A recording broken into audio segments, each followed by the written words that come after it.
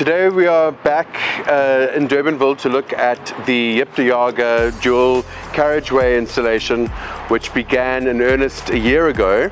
It is the first time that I'm back on site, and I'm extremely pleased with the progress, which includes, amongst other things, an over 800 meter long retaining wall, which will just add security to the elevated roads above Jip de Jager. And it is just a benchmark of what is possible in terms of construction and engineering when contractors and the city are able to continue with work uninterrupted by extortionists or those trying to interfere with our projects. It's a fantastic testimony to what we as a city can do with our contractors for our communities.